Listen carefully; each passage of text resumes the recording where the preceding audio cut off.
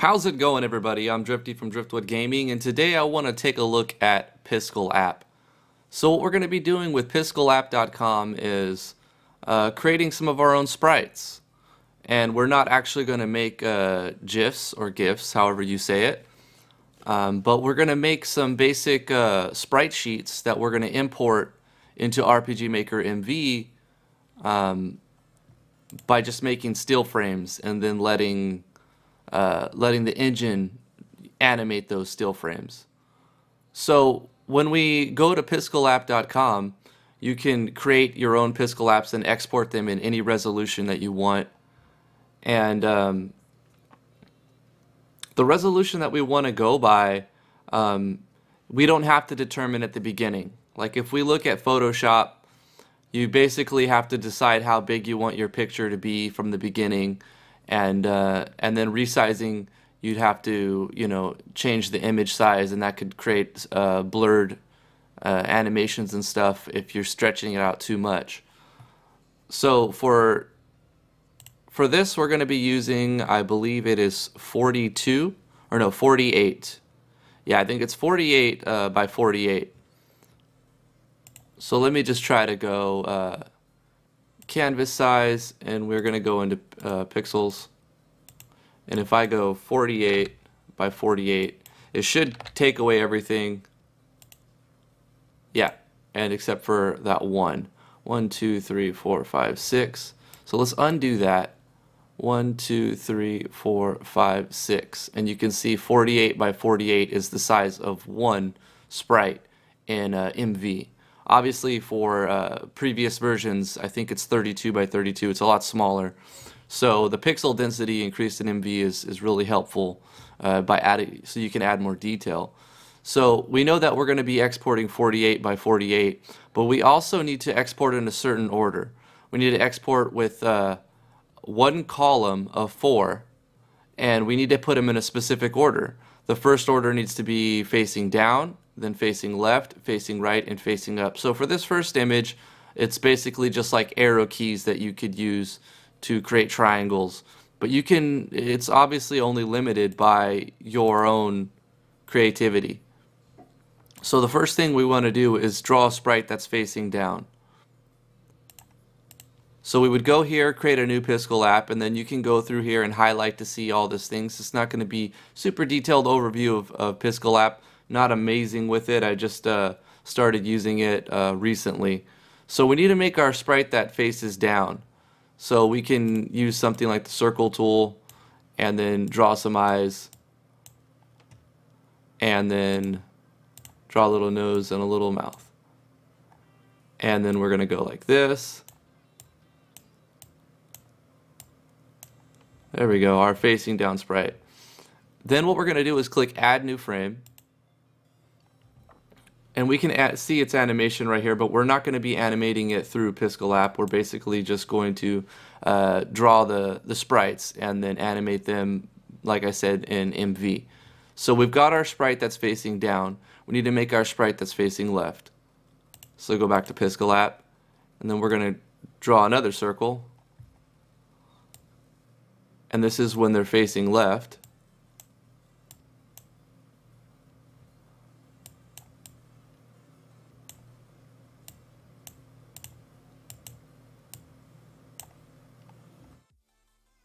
And then we'll add a new frame. I know you guys love my amazing art. But please don't be too hard on me. So this is going to be our facing right. I think it's right. Yeah, then we're going to go to do the right one. Draw our eye, our nose, and our mouth. Wow, he is a gorgeous, handsome dude. All right.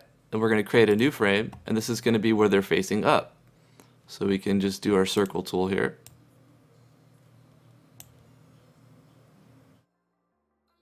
And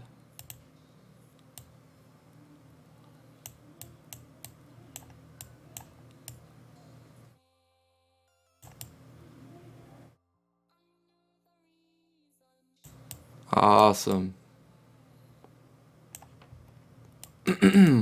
There's also some cool things you can do there's called the lighten tool, and that'll just let you go over your previous work, and it'll just randomly lighten the colors there. So if we wanted to go to another frame and then let's fill in his hair a little bit more right here.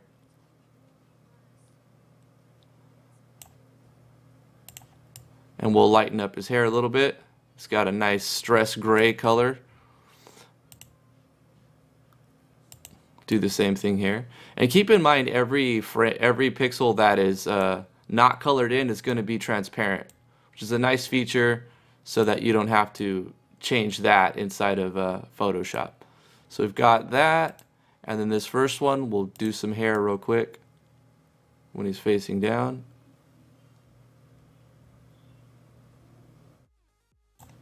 And then we can lighten that up. Now I'm positive that your art's going to be better than this. But let's just go ahead and take a look. How do we turn this art into like a sprite sheet? So we need to go over to where it says export, and we're going to go 48 by 48, and then we're going to say 1 column but 4 rows, and then we're just going to download that. So that's going to be downloaded.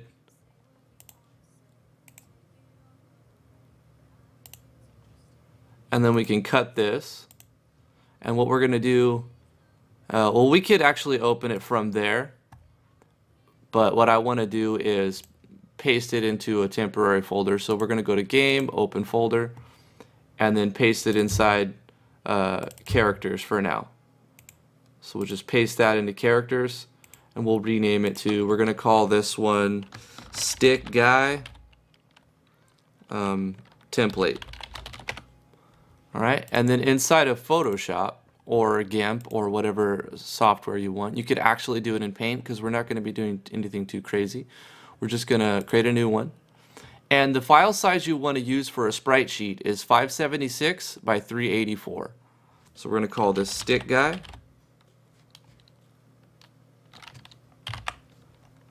So once again, 576 384.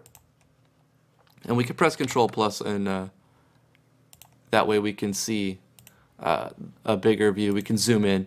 What we want to do in Photoshop, you could do it in Gimp as well, and somebody mentioned it in the comments, is allow the grid. So we can go new guide, or no, is it guide? We need to enable the grid. So we're going to go over to Edit, and then Preferences, and then Guides, Grids, and Slices. And we're going to select grid lines 48 by 48. We're going to change these two numbers. Boom. And then that'll let us have like a grid. Show pixel grid.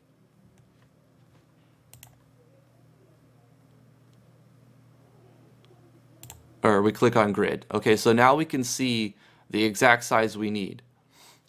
So what we want to do is open up the sprite template that we created right here, and we can zoom in right here, and what we're going to use is the marquee tool, and we're going to highlight the entire picture and press Control C, and then we're going to go back to our other grid, and we're going to just go right here inside there and paste it. We could also zoom in further to make this a little bit easier. Let's do that a couple times. There we go. And if you want, you can go back to the Piskel app and create, create a new Piskel and add the second frame to make them animated. For the sake of time, we're just going to copy this over 3 times. So once you've done this 3 times, one for the second animation, one for the third animation. Unfortunately, without the use of plugins, you're limited to just the 3 frames for the same facing. But there are some plugins out there that'll let you have more than 3 frames of animation. They came out a while ago. So we'll do the same thing. We're going to paste that there, and then we're going to take the third one. And there are many ways to do this. This isn't the I'm sure this isn't the very best way to, this isn't the very best way to make a sprite sheet. I'm just going to show you guys resources that that I figured out and found out ways that you can make your own sprites. So after we've got that, we're going to save it as, we're going to select PNG, it's got to be a PNG file, and we're going to call this stickguy01 PNG. We need to put it into our IMG characters folder. So we hit save. Okay. When we go into MV, if we load up our, oh, there's one more thing we need to do. Bad habit of forgetting this. We need to take out the background layer, otherwise it's going to have a white background. So we just delete this last layer. There's many ways to delete it. You can drag it into the trash can, right click, remove layer, right click, delete layer. But you see we have the checker box background, white, black, or white, gray, white, gray, white, gray. That's going to give us that transparent background. So let's overwrite that file we already created. Go to PNG, find our stick guy. It's alphabetical, so it should be here. Stickguy01. And it's going to say, do you want to overwrite? And we're going to say yes. Let's go back into MV. And then when we go to image, we're going to find stick guy.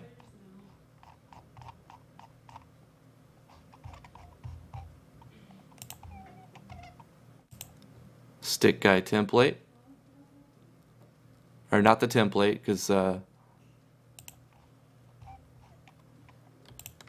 wait, did I put it in the right folder? Let's save it as, where did I put it? Yeah, it should be in there.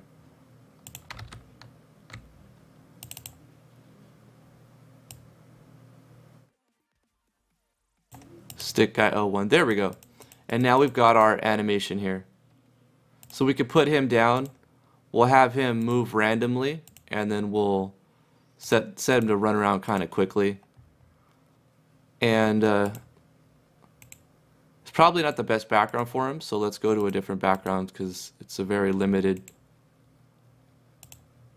sprite there.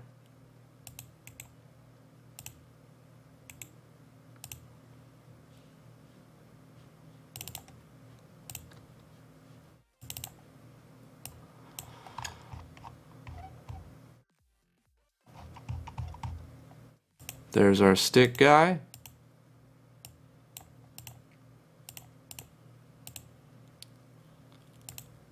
And we'll just start right next to him.